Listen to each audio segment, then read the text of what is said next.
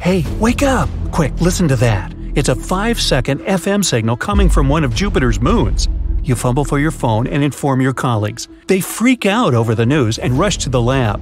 You've been a scientist working with the Juno probe, exploring Jupiter for years. But this is the first time you've witnessed something so unusual. Ganymede is Jupiter's largest moon and the biggest moon in our solar system. If this space body didn't orbit around Jupiter, it would be classified as a planet. It's even bigger than Mercury and Pluto. What makes this moon stand out among others is the fact that it has its own magnetic field. The moon was born around 4.5 billion years ago. It means it's as old as Jupiter itself.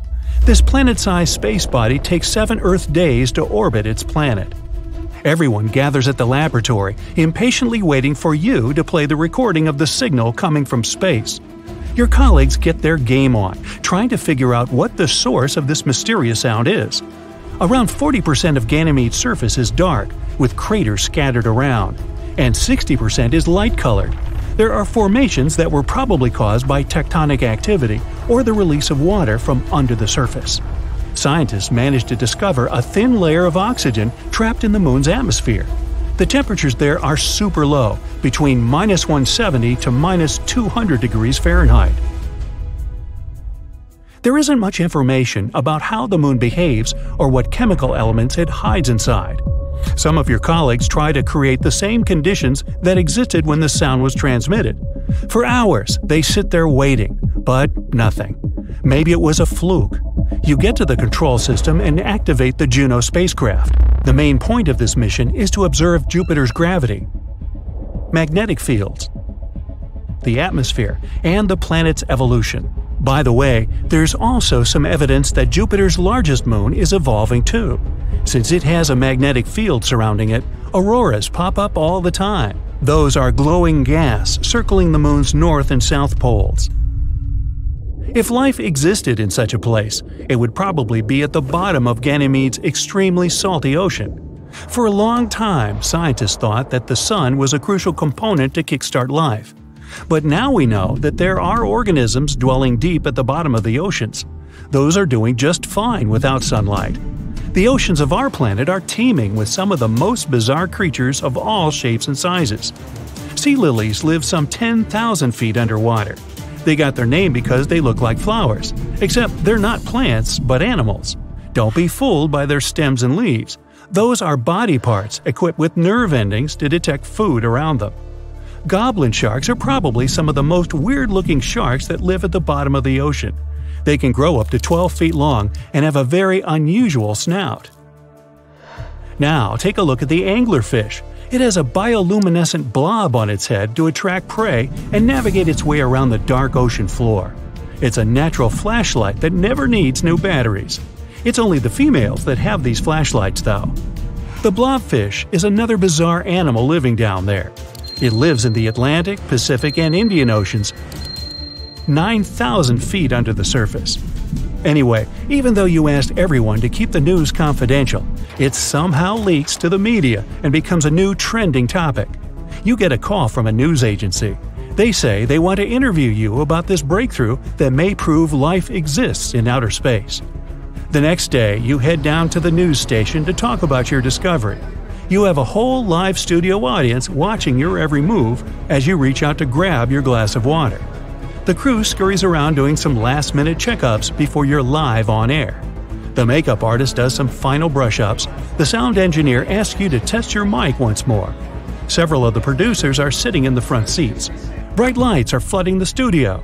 The countdown begins. 3, 2, 1, and… you're introduced, and the host asks you to explain what it was that you heard.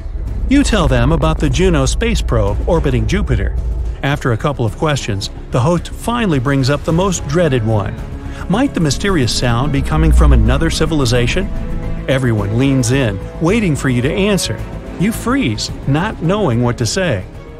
Even though the crushing pressure at the bottom of the ocean is 1,000 times stronger than at sea level, life still exists there. Algae, which is considered a delicacy in the ocean world, is off-menu for deep-sea creatures due to a lack of sunlight. Many of these bottom dwellers have to munch on leftovers instead. Those sink down there from the upper layers of the ocean. The freezing temperatures and the intense pressure have altered the cells of these creatures. This has made them more resilient than the average fish. Bacteria were developing their own ways of surviving. Studies show that they feed on certain gases and chemicals, like sulfur and carbon dioxide. Methane and hydrogen are released when tectonic plates move against each other, and some of these bacteria feast upon those gases too. Tardigrades, also known as water bears, are microscopic critters that can live and thrive in extreme conditions.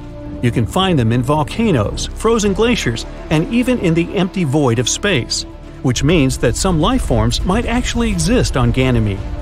You explain this to your audience.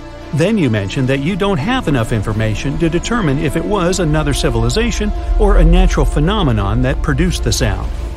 This doesn't mean that the bottom of Ganymede's freezing oceans isn't teeming with its own bizarre and weird creatures. There might be some legendary beasts like the kraken or leviathan there, or weird glowing fish with two heads, a fish with tentacles and a large fin, giant crabs. The bacteria there might be as varied as our own. The plants, if they exist there, have to be strong enough to survive the sub-zero temperatures.